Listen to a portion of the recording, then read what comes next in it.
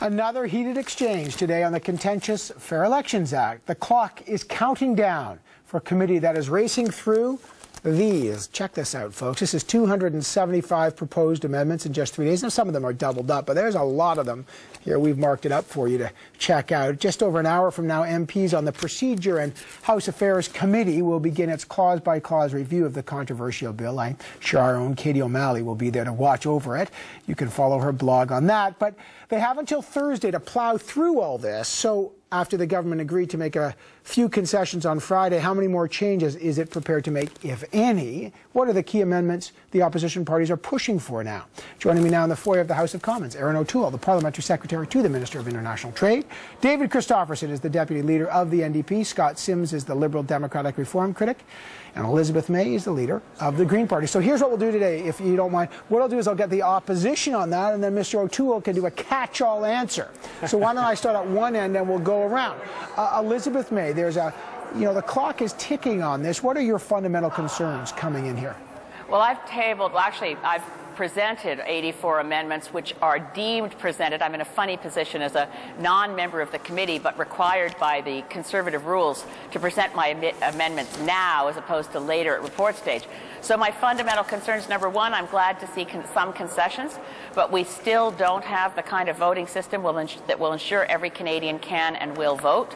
We've maintained vouching, but this time towards addresses, but we still don't have the kind of powers of subpoena and investigation that the Chief Elections Officer should have. I think we need to make changes that go beyond the scope of the first view of Fair Elections Act to make elections really fair. We ought to be investigating proportional representation.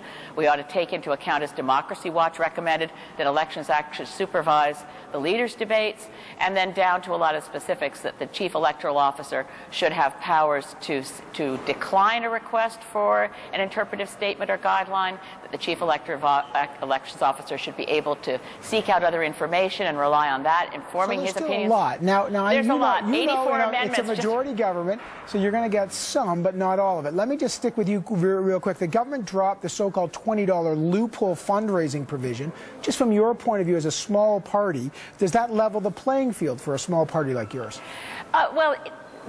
To level the playing field, you would resurrect the per-vote subsidy, which was the one way that Canadians knew that when they voted, their vote counted for something. In a perverse system like first past the post, that was the one way that every voter knew, even if they were sort of in a safe Liberal riding or a safe Conservative riding, their vote meant something to the party of their choice if $2 a year went to that party because of how they voted. That was the most democratic part of party funding. It's the one part that was removed.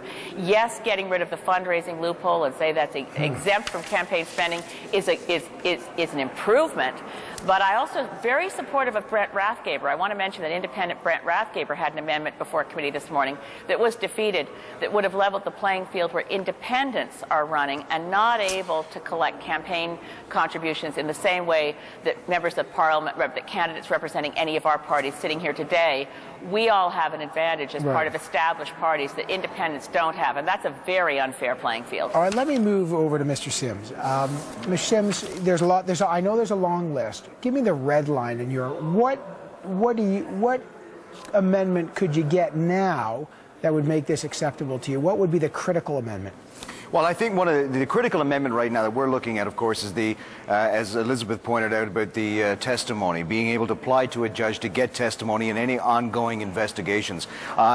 What I find ironic about this is that the Conservatives seem to be so intent on finding the wrongdoers or exploiting, they don't want fraud in the system to the point that they were over-excessive and decided to eliminate vouching altogether. Not only that, and the other part of it is they eliminated the voter information cards, which I think in the next election is going to be a major problem that's going to come back and bite them when people realize they can't use that card that you get from Elections Canada in an election to identify where it is you live. But back to the compulsion testimony, I think that there are, to be fair, I mean, the voter identification card or information card, you're right, it hasn't always been the only way to be able to present your identity. There are, Mr. Poilievre does say, there are 39 other, and some of them do have their address on it. Some, but very few. And that's one of the most disingenuous parts of this, is that they keep saying close to 40 pieces of ID. Very few of them have the addresses. For instance, here's something. In the next election, I cannot vote. so far, because I have a post office box on my driver's license. Oh, Mr. Sims, don't be disingenuous. I'm sure you have other forms of identification. But here's what I have to do. I have to now, because I get my bills electronically and I live in a very rural area, I now have to go to the power utility, pay the $2, and get my bill in the mail in order for me to vote, unless I get someone to go with me and to vouch. Read the amendments. All right. Hang on. Okay, Fair Mr. Christopherson. You know, obviously you've been involved in some of the critique here. What do you think needs to happen as this process is going very fast, and I'll get to that in a minute. What do you think is going on, and what do you think needs to happen now? Well, we'd still like a rewrite. That was why my leader asked the question in the House. I mean, we have a problem right from the get-go. You know that. We predicted this would happen, that the government would feel so much pressure that on a couple of the most high-profile issues, they would be seen to make some moves, and then the country would go, oh, well, you know, it's not as bad as we thought. And yet there's a whole lot of things that continue to be a problem, and they haven't necessarily been priority items, or they're priority items and they've only been met halfway. For example, one of the key things we focused on was the ability to chief electoral officer to promote among Canadians their desire to vote, and the government eliminated that completely. But then they came out and modified it, and their amendment basically said that he can now encourage elementary children to vote and high school students to vote, but still can't talk to the general population. So there are still all kinds of problems, Evan. It's just no way that any of us can deal with this on a panel like this, and that's why we've said the thing needs to start all over. Start over with consultations with the appropriate experts. Barring that, we're doing the best we can, fighting against the clauses and amendments that we don't like and promoting our own. But at the end of the day, this bill, as it's currently in process, is not going to get the support of the official opposition, nor I doubt any of the other official or the other opposition parties. It doesn't have legitimacy, Evan. Okay, Mr. Twill, there seems to be, despite the amendments that the government's agreed to, there seems to be a pretty long list of further requests from the opposition, and as they make their way through. So before I get at if you'll make any more, why rush this? The debate's hot. There's a lot of questions. I'm looking at this. You know, I'm not putting myself as the standard for anything, but I'll tell you, I'm trying to make my way through. That's a lot of work to get through in a couple of days. Why not expand the process a bit and let people have a little time to go over 200-odd amendments? Well, listen, Evan.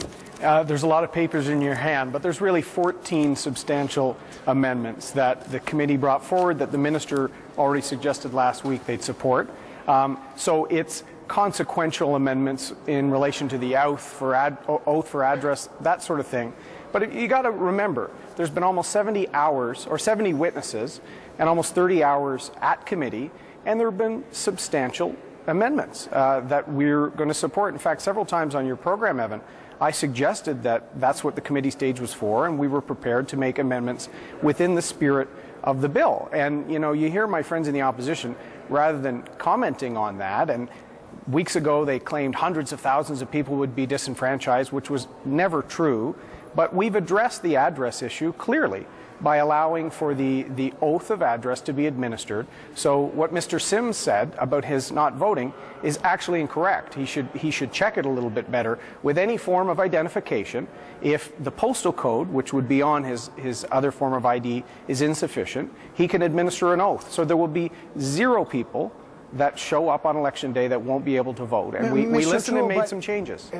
But you understand, part of the logic of what you're saying is we had a lot of testimony, we listened to it, and the bill that the minister described as terrific obviously wasn't so terrific, and he accepted a lot of amendments. So clearly the time it takes to analyze this has led to improvements. Why not then continue to give it more time, as many people have asked? Maybe you can improve it even further.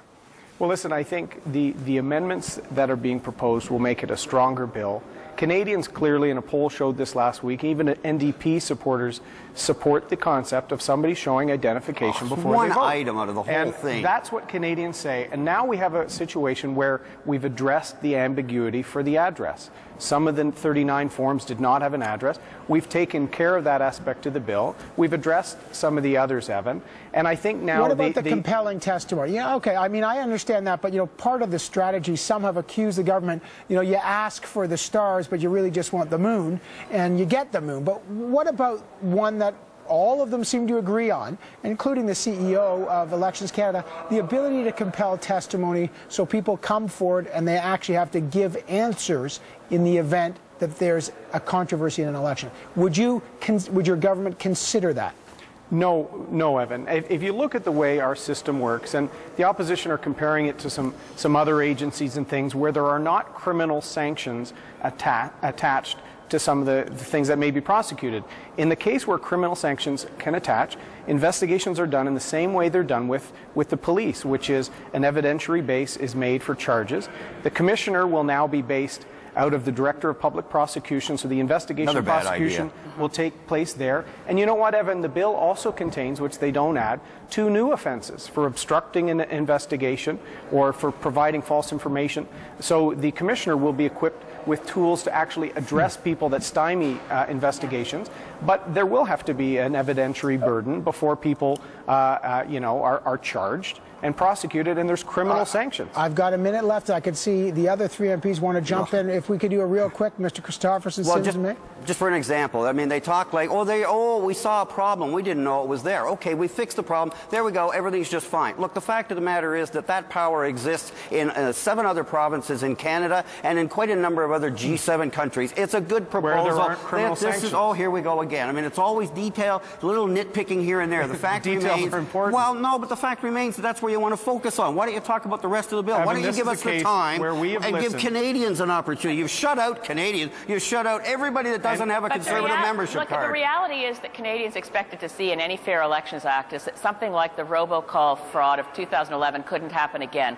This bill leaves the door open for that to happen again. There's a registry now in place for calls and charges related to that. Legitimately, and if you make the calls illegitimately, you're not caught. Constantly omit the fact that the bill does a lot to modernize our elections, and we've listened on the key points, made substantial amendments, and now, frankly... Look over here, don't look over here. They're grasping, Evan. All right. Well, how about this? The clock is ticking, but we are watching, and I look forward to more discussion tomorrow. Aaron O'Toole, David Christopherson, Scott Sims. I think Elizabeth May's got to run back into the House as well right now, so we'll let all the MPs go. I appreciate your time, as always. Thank you. Thank you. Thank you.